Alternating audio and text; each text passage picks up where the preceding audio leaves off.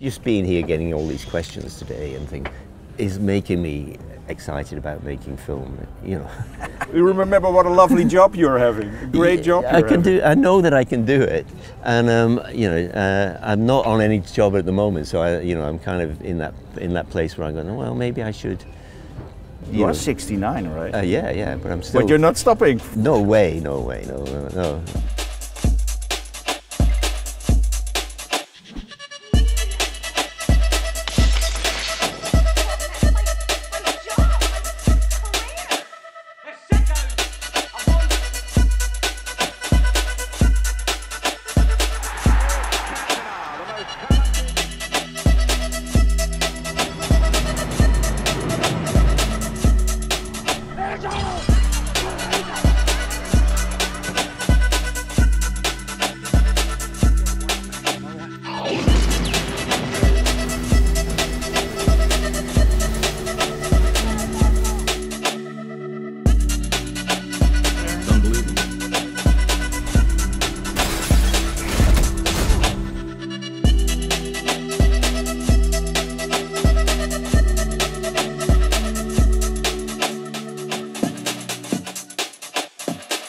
Oh yeah.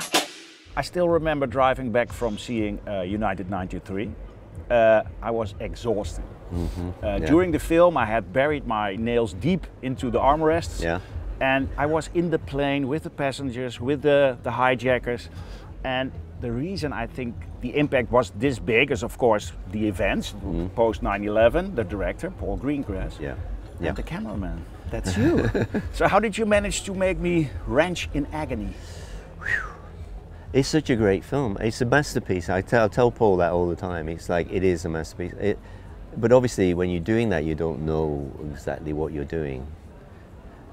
Except we took all the right principles, I think, from the journalistic background, Paul, and the documentary background I had, and the like a strong visual approach to what it had to be strong to match the story, and then it all fell into place. Like, how do we need a plane, and strangely enough, a plane was being brought to Britain to be broken up from America, and then I came up with this idea that we should shoot consecutively, overlapping cameras, and let the action carry on. And I've got to say, I did that because I didn't know a means to make a film like that where we stopped and placed the camera and had some people's dialogue between two people, and then move across the aisle and see some reactions. We had big, heavy 35mm cameras and shot full format, so they were only run, if you put it in your hand or made it light enough, it was 4-minute takes. We had to overlap those takes so 2 cameras running, one for 4 minutes, then another. Then after 2 minutes, the second camera could come and join it. Then that camera would have to reload, and this one could move up a little. And then we would duck down into the aisle and we would reload under the seats, and the other camera was filming now, and it would carry on. And so there was never a moment where we'd had to break the overall action of the film. So you constantly got drawn in and into the story. Were you at the Tribeca Festival screening? No, I saw it in the Netherlands. All right, okay. So we were there in Tribeca when it was screened for the first time, and the families all came. And the film ends on that very, I don't know, discord, this note that drops you into the, and fades to black. Perfect ending for the film. And then there's like intentionally there's like 6 or 7 minutes of titles that roll to give you the time to not have to speak to someone or get up or do something. But they could hear wailing from across the room in different places.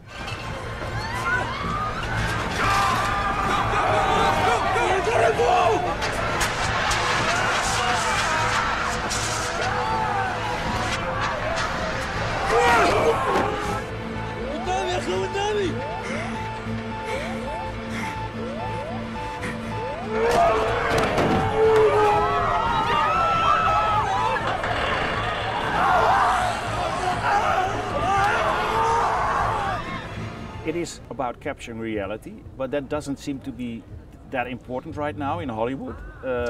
To Scorsese, it isn't even cinema; it's a theme park. Yeah. Do you sort of? I can see in your eyes that you agree. I think the concept of what is real and what isn't is very blurred in the whole world. In our politics, we're in a place where lies are more valuable than truths, and for someone who's tried to make their career and life and the art form into something that tells the truth, working with Ken Loach, and I've been asked like today, how do you pick the directors you work with? And no, they pick you. And we all work together because it's an understanding that we're coming from somewhere of reality and of understanding and a humanity and a wish for a better world. And that's why I've worked with great directors, because I've let the world know that I'm okay at doing this kind of thing. Not just the visual thing, but I want to put my hand up and say at least I'm on some kind of the right side of history.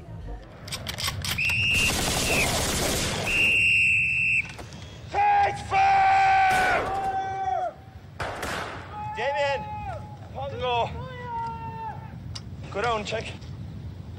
Congo, cover Damien.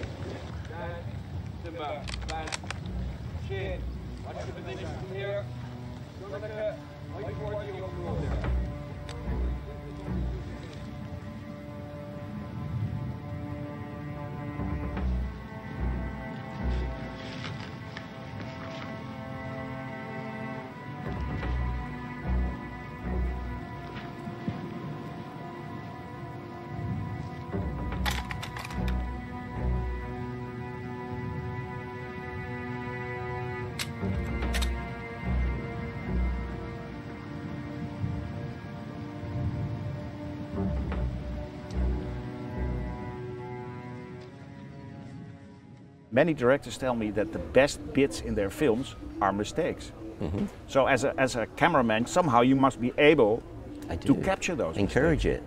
it. Or even encourage it. Yeah, I mean, you might call it a mistake to say, let's not rehearse, let's shoot. And that shot becomes the best shot of that scene. So yeah, or things go wrong but I'm able, technically, developed a process which comes out of Ken Loach being further back outside of the circle, like we're doing here now. Some filmmakers might do this very same thing by putting one camera here facing me and one camera there facing you, and you talk to the little cross on the matte box, and I'll talk to the cross on the but that's a method of filmmaking. Scorsese is in everybody's films, just about.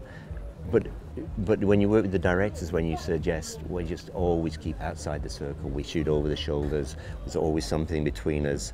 You can break that rule, but that's the fundamental thing. So with Ken Loach, it was always from the same observational point of view on a prime lens, a fixed lens, and you would follow it around.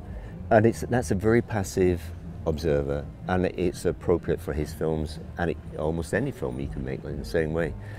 But I always had, the reason I had to stop working with Ken in the end was I had to bring this thing which was inside me, which was about this fluidity, they call it sculptural, that you don't have to be observing from only one position, you can move. Captain Phillips, please come in. Have a seat. Try my shoe. I'm Chief O'Brien. I'll be your corpsman today, okay? Can you please tell me what's going on? Can you talk? Can you tell me what's going on? Yeah, I'm okay. Are you okay? Because you don't look okay. Are you in any pain right now? Are you in any pain right now? Right there on your side. Okay, let me see it really quick. Can you lift up your arm a little bit? Does that hurt? A little bit? A little bit. Okay, is it tender? Go ahead and put your arm down. Okay, I need you to look at me. I need you to calm down. I need you to breathe. There you go, deep breaths, there you go. When we shot Captain Phillips, at the end, we shot 3 different endings to the film.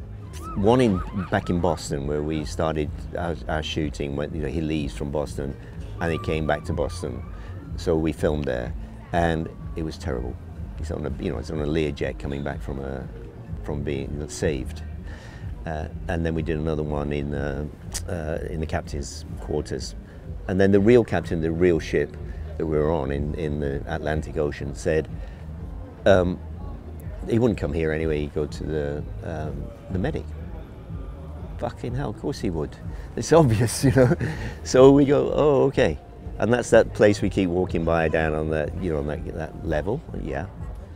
So we went down, had a look, put our head around, and there was the medic herself was there. And again, oh, this is interesting. Can we do? Do you mind if we come and do some shooting? She said, no, fine.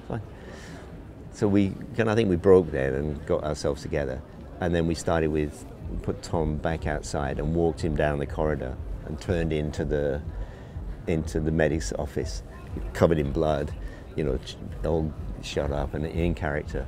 And she knew he was coming. He wasn't like, I'm surprised. But I think the one mistake we'd made was say, don't cut the shirt. We've only got 3 of these yellow shirts. So don't do it for the first time. Now that was like film getting in the way of the reality, life. yeah, of life. And so she got him, and the first thing she did was like cut the shirt, because that's what she would do. And then she kind of lost it for a moment and said, I can't do this. And we just went, yes, you can. And Tom said, you're going to be great. You know, I don't know what I'm doing. It's you who knows what you're doing. We went straight out and did it again, and then we shot it 2 or 3 times, and that's the final scene of the film that gives it a real ending. Yeah. Because she was absolutely real, and she asked all these questions that Tom didn't know were coming at him. Is this your blood on you? Is that your cut? Or like, did they have the, you know, are you bruised anywhere? I can't remember the dialogue, but it was the natural dialogue, and he reacted to it as an actor. But for the first time I've ever seen him, unknowing really what he was meant to do. And likewise, the camera it does a documentary thing. I don't know who's going to talk, so I'm not. You were following them, yeah. Yeah, I'm following them, the but then that dialogue ends. So you go like, and as you go there, she starts again. I went, oh, you know. So you know from your documentary background, you can't keep doing this. So you hold on a reaction, and you make that reaction as interesting as you can. And then when there's that pause, you try and time it and come back for the right moment, you know. And I learned that in all languages, that, you know, the rhythm of people's speech is not that predictable, but it's definitely something that you can attach to.